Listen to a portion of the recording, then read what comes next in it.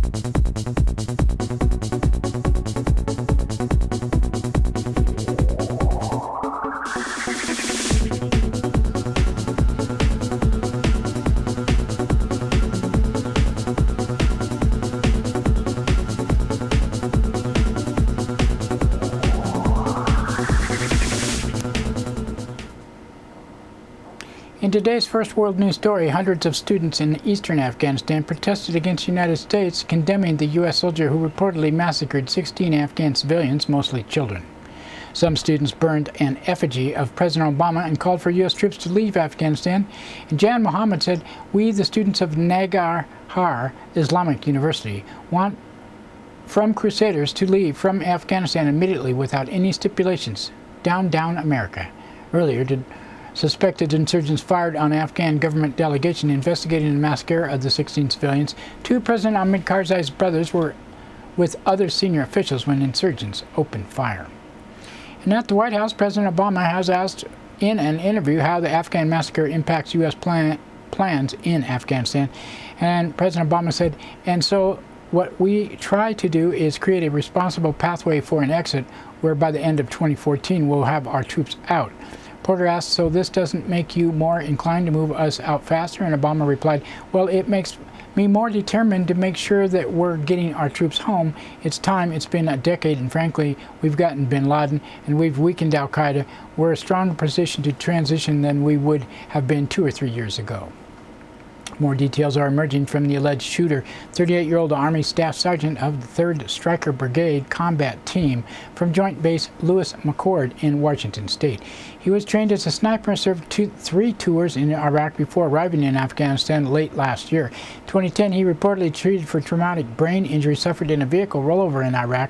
Afghan lawmakers called on the soldiers to put on a trial inside Afghanistan. One person said it was a tragic incident for all of us, and these people, the Western forces, have repeatedly targeted civilians and killed Afghans in their operation. The Afghan parliament is very sad about this. We will follow this and will urge the president to put criminals to trial. The United States has reportedly carried out another drone strike in Pakistan. 6 people died and their vehicle was struck by a drone in South Waziristan. Pakistani officials said the passengers were all militants. And human rights lawyers are preparing to sue British Foreign Secretary William Hague over the alleged use of British intelligence in assisting U.S. drone attacks in Pakistan. Cases being brought on behalf of Noor Khan, whose father was killed in a U.S. airstrike. In a U.S. strike. Lawyers say British intelligence officers who provided information used in drone strikes may be liable for secondary parties to murder. And Israeli and Palestinian factions in the Gaza Strip have reportedly agreed to a ceasefire after 4 days of cross-border violence. Earlier yesterday, an Egyptian official said both sides have pledged to end current attacks and implement a comprehensive and mutual calm. Israel's latest strikes in Gaza killed at least 26 Palestinians, including 5 civilians. At least 80 Palestinians were also wounded, most of them civilians. At least 4 Israelis in border towns were wounded in rockets fired by Palestinian militants in Gaza.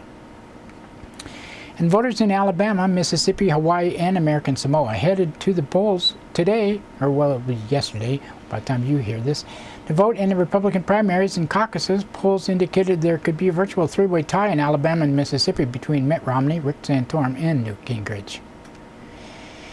In election news, the Justice Department's Civil Rights Division has blocked Texas from enforcing a new law requiring voters to present photo identification after ruling that the law would discriminate against Latino voters. I guess they don't have pictures. The move follows a similar decision late last year to block another voter ID law in South Carolina. Meanwhile, in Wisconsin, judges declared a state law requiring people to show photo IDs at the polls will be unconstitutional. I guess it's against the law to have an ID. I don't know. The United Nations has announced it will soon deploy human rights monitors in countries bordering Syria to collect eyewitness testimony on atrocities committed in the country. The news comes as day after a special UN Security Council meeting in the Arab Spring showed the 5 permanent members are no closer to breaking their impasse over Syria. U.S. Secretary of State Hillary Clinton urged the international community to speak with one voice on Syria. And she said, now the United States believes firmly in the sovereignty and territorial integrity of all members of states, but we do not believe that sovereignty demands that this council stand silent when governments massacre their own people, threatening regional peace and security in the process. We reject any equivalence between premeditated murders by government military machine and actions of civilians under siege driven to self-defense. Russia's Foreign Minister Sergei Lavrov said Syrian authorities bear a huge share of the responsibility, but he insisted opposition fighters and militants are also committing violent acts. He said making hasty demands on regime change, imposing unilateral sanctions designed to trigger economic difficulties and social tensions in countries, inducing the opposition to continuous confrontation to the authorities instead of promoting dialogue, making calls in support of armed confrontation and even foreign military intervention. All of the above are risky recipes of geopolitical engineering that can only result in the spread of the conflict. Well, that's what he said. Former Pennsylvania Governor Edward Rendell has been subpoenaed by the U.S. Treasury Department over his ties to an Iranian opposition group, Mujahideen Khalq, or the MEK. Although the group has been designated as a terrorist organization by the State Department for 15 years, a number of prominent former U.S. officials have been paid to speak in support of MEK. List of officials include 2 former CIA directors, James Woosley and Porter Goss, former FBI Director Louis Freeh, and Attorney General Michael McCarthy, former Homeland Security Secretary Tom Ridge, and former New York City Mayor Rudolph Giuliani, or whatever his name was, and Howard Dean. Oh, bunch of guys. UN Special Rapporteur on Torture has accused the U.S. military of cruel, inhuman, degrading treatment towards alleged Army whistleblower Bradley Manning. In his report, Juan Mendez criticized the U.S. military for holding Manning in solitary confinement for 11 months. Mendez writes the Special Rapporteur concludes that imposing seriously punitive conditions of detention on someone who has not been found guilty of any crime is a violation of his right to physical and psychological integrity, as well as his presumption of innocence. Manning is accused of leaking a trove of secret documents to the whistleblowing website WikiLeaks. In media news, advertisers are continuing to pull ads from Rush Limbaugh's radio talk show. Think Progress has obtained an internal memo from the distributor Premier Networks, which shows 96 companies have requested their ads not be played during Limbaugh's show. The memo also lists other programs deemed to be offensive, including anchored by right-wing host Glenn Beck and Sean Hannity. Of course, all the right-wing guys. Link Progress says that 96 national companies do not include 50 companies that have previously pulled their ads from Limbaugh's program following his use of the term slut and prostitute to describe the Georgetown University law student who had advocated for coverage of birth control. In addition, RadioInfo.com is reporting this indicator of Limbaugh's program is suspending a major portion of advertising spots in the show in the next 2 weeks. But it's also leaking out that most of his places have been filled again with new ad people. British, well, let's see. Oh, the British former News International Chief Executive Rebecca Brooks and her husband Charlie Brooks are reportedly among those arrested for the Rupert Murdoch deal out of Britain. So we'll keep you posted on this one. A new report by Nuclear Regulatory Commission has revealed an electrical fire at an idled Nebraska nuclear power plant posed a high safety risk because the fire knocked out pumps circulating water in a pool of spent nuclear fuel. The fire occurred last June at Fort Calhoun Nuclear Station shortly after the reactors were idle during a massive flooding. The NRC said it classified the fire as a red event, representing the highest level of safety threat tracked by the agency. The report also criticized workers at the nuclear plant for ignoring the accurate order in the plant that existed for 3 days before the fire began. And World Trade Organization, or the WTO, has ruled the United States has been illegally subsidizing airplane manufacturer Boeing, causing serious prejudice to its European rivals, Airbus. Carol de Gucht is Trade Commissioner for the European Union, said not only has the WTO rejected the appeal by the United States, but it has also gone even further. WTO has found that the U.S. is guilty of past illegal funding to Boeing worth between $5 and $6 billion, and future illegal subsidies just over $3 billion of U.S. dollars. Well, that's about $4, isn't it? New study has found drinking water in California's agricultural core is contaminated by nitrates and that the problem is likely to worsen in the coming years. Researchers at the University of California, Davis found chemical fertilizer and livestock manure at the main source of groundwater contamination, affecting more than 1 million people across the state's Salinas Valley and parts of Central Valley. Nitrates are linked to the range of health problems, including reproductive disorders and cancer, and high levels of nitrates in water can prove deadly to infants. Glad we live up in the hills. We just get mercury. The study on contaminated drinking water in California's agricultural core comes on the heels of the United Nations report that found the global agricultural sector will need 19% more water by 2050 to meet the 70% increase in demand for food. Meanwhile, government officials, industry representatives, and members of the nonprofit groups are meeting in Marseille, well, whatever it is, France, in World Water Forum to discuss global water policy.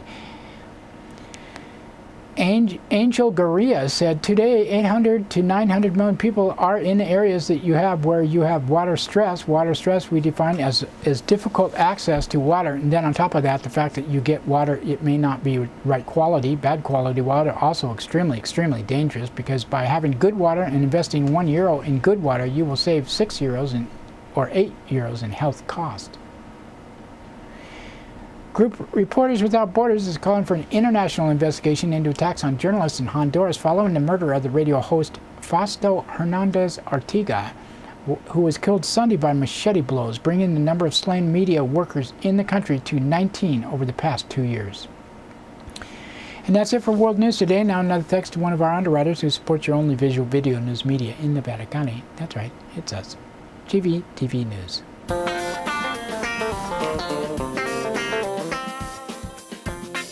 Soundcheck Music Center, the rock and roll connection. We have guitars, amps, drum equipment, sound accessories, lessons, and repairs. We are located at 671 Maltman Drive, Grass Valley. 530-272-7236, open 7 days a week. No one needs anyone, they don't even just pretend.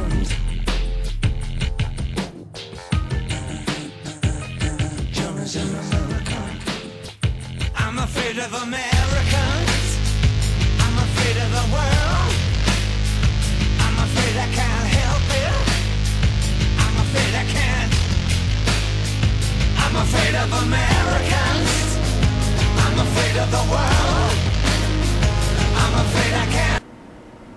That's right, it's time for the police blotter, and pictures in the blotter are not from these actual events, but used for visual aid only, Samuel. Grass Valley Police Department on Sunday, 10:13 a.m. A caller from 100 block of Neal Street reported a fox in a residence who was gone when officers arrived. 1:29 p.m. a caller from 600 block of South Auburn Street reported a man keeps walking his dog into the caller's property to relieve himself. Or itself. 3:37 p.m. caller from Ridge and Banner View Roads reported kids on scooters were pulling in front of vehicles and causing a hazard. And 4:07 p.m. a caller from 100 block of West McKnight Way reported a physical fight. It was a mutual combat, but a man was arrested on suspicion of possessing drug paraphernalia and stolen property. 5:25 p.m. caller from East Main Street reported an extremely drunken man stumbling in the road. He could not be located. At 6:05 p.m. a caller from 600 block of Freeman Lane reported a woman tried to shoplift, but the items were returned. At 9:50 p.m. a caller reported 3 men were trying to shoplift from a business in 1300 block of East Main Street. No charges were desired. They were advised not to return. And Monday, 2:31 a.m. a caller from 200 block of Sierra College Drive reported theft of a laptop. At Nevada County Sheriff's Office on Sunday, at 8:12 a.m. a caller from Dog Bar Road and Lodestar Drive reported a man in the road walking a bike and pulling a golf caddy cart. I'd call 911 too, wouldn't you? 9:55 a.m. a caller from 11,000 block of Highway 20 reported an ongoing trespassing issue. And 11:25 a.m. a caller from Cherokee Street reported a neighbor was allowing a 4-year-old to shoot a BB gun at birds. They were scaring away rodents. 12:25 p.m. a man from 21,000 block of John Bourne Road reported being assaulted by residents. And 1:17 p.m. a caller from Inverness Way reported possible attempt to remove screens around a house. And a woman at 3:15 p.m. a woman from Aspen Gold Drive sought treatment at the hospital for an assault by her son, but she did not want to file a report. And 3:47 p.m. a caller from 20,000 block of McCourtney Road reported possible identity theft. And 5:10 p.m. a woman from Rachel Lane reported her husband shoved her, and she has an ongoing domestic violence situation. And 5:33 p.m. a caller from Retrack Way reported promiscuous shooting. And 5:46 p.m. a caller from 14,000 block of LeBar Meadow Road reported a woman was refusing to give him his vehicle. Situation was mediated. And Monday, 1:19 a.m. a caller from 12,000 block of McCourtney Road reported a residential burglary. In Nevada City Police Department on Sunday, 11:05 a.m. a caller from Seven Hills School reported quads being ridden on the field. It was Little League coaches prepping the field. And 1:17 p.m. a woman from 800 block of Zion Street reported her husband grabbed and pushed her. And 5:10 p.m. a man from Commercial Street reported a man threw hot tea on his face and another man threw a pine cone at him. At 9:13 p.m. a caller from Coyote Street reported a dead dog sitting on top of a van which could not be located. At 9:38 p.m. a caller from 500 block of Searles Avenue reported a person tried to open the front door of a business, then ran away. And that's it for the blotter today. Now another thanks to one of our underwriters who supports, you guessed it, your only visual video news media in Nevada County. That's right, it's us, GVTV News.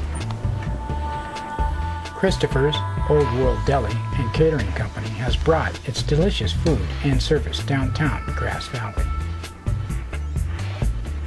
Like desserts? They got them. You like international style lunches? They got them. Christopher's Deli and Catering for parties, get-togethers, weddings, or whatever. Open 7 days a week.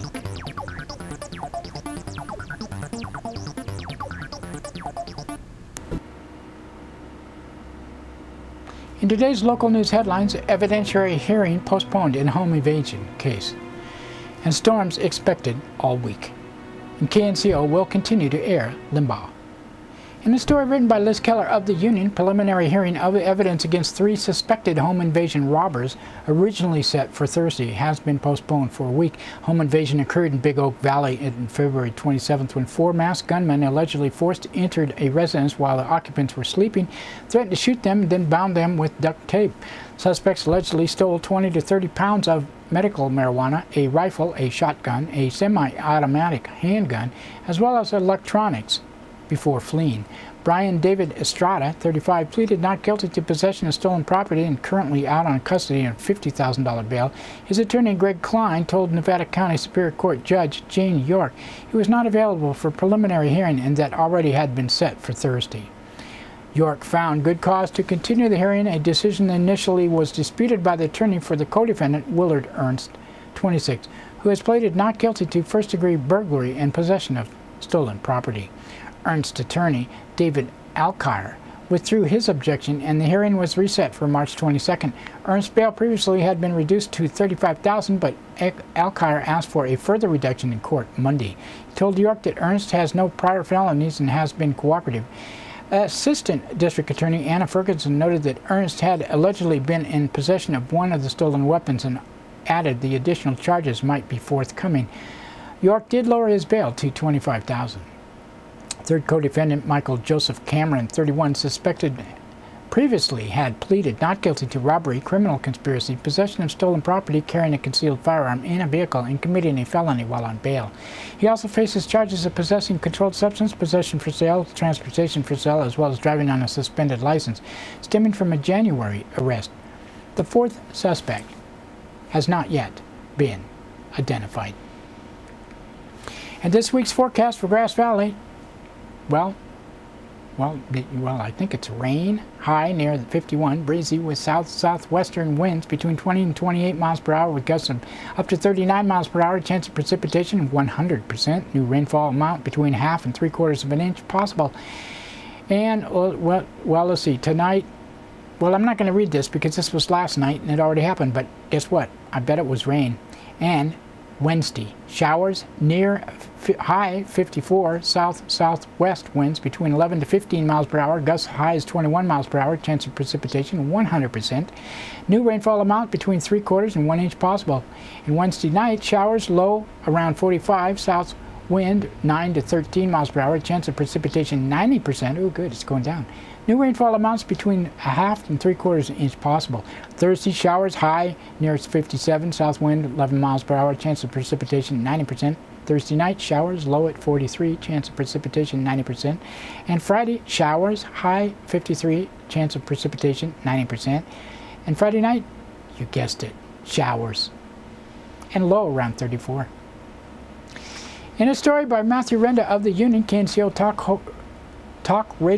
News Talk Radio, and Rush Limbaugh will continue their mutual beneficial, if sometimes stormy, relationship despite local pressure for radio station to drop the nationally syndicated show. We're going to keep Rush, station manager Tom Fitzsimmons said Monday. There have been some sponsors that have expressed concern about their ads being affiliated with the show, but we can schedule around the programming. Pressure to drop the 3-hour show, which airs weekdays from 9 a.m. to noon on KNCO, began to mount the wake of comments Limbaugh made about Sandra Fluke, a 30-year-old college student who testified in front of Democratic members of Congress regarding insurance coverage for female contraception. Limbaugh was widely castigated for comments that included him labeling Fluke a slut and a prostitute and demanding she publish sex videos of herself. Many national advertising sponsors began to flee. Locally, KNCO began receiving phone calls and emails demanding Limbaugh be removed from the airwaves, Fitzsimmons added.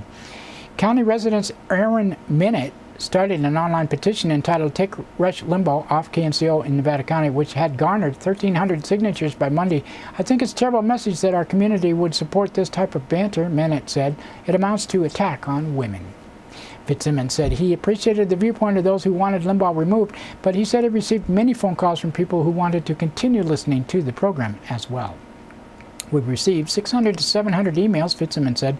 I have reams of paper full of responses. At first, most of the feedback came back to those who sought Limbaugh's removal, Fitzsimmons said, but after KNCO revealed it considered such a measure, the station was flooded with calls demanding Limbaugh be kept on the air. The union also inundated with emails and phone calls from individuals weighing in both sides of the issue. It'd be a big mistake to take the show off the air, said Lewis Robinson of Grass Valley. Yes, he made a mistake, and yes, he apologizes. That should be the end of it. I think the union also had it was about a 50-50 split. County resident Jack Pasco also contributed his opinion. Cancel the radio show permanently, he said in an email to the union. Crass commercialism cannot outweigh such an unacceptable conduct. GVTV News agrees with Tom Fitzsimmons' decision. The rush remains on the air. Censorship of our airways is a very slippery slope and not something we should consider. Yes, Rush had a bad example for his point of the agenda behind Sandra Fluke's testimony, and his penalty was many of his advertisers withdrew their support to send a message, and that's the way to do it. Even though he got filled up with new advertisers right after the old ones left. That's it for local news today. Now we'd like to thank the Union, Associated Press, Amy Goodman, Reuters, and others for the sourcing of our news, and you for watching. And you can watch this broadcast on Comcast Cable, NCTV Channel 11 in Nevada County, 8 a.m., 3 p.m., 7:30 p.m., Monday through Friday. Southern Link 16 in Truckee and Alta Sierra. We also are streamed in the internet at NCTV's Digital Media Center website, NevadaCountyTV.org, and GVTV.org. And don't forget Grass Valley Television that plays 24/7 on the net at GrassValleyTelevision.com. We post to Facebook, YouTube, Blip.tv, and many other sites, and have RSS feed and video podcast on iTunes. Just search under video podcast for GVTV News. Content is controlled by the producer of this newscast, me, and Grass Valley Television. It is not necessarily the opinion of NCTV Digital Media Center, or me, or Grass Valley Television. Grass Valley Television also videotapes local events around Nevada County, and for information, grassvalleytelevision@gmail.com or 362-8889. This show is produced by Grass Valley Television and Rural Counties Television Network, and talk to you tomorrow. Should be Thursday, sorry.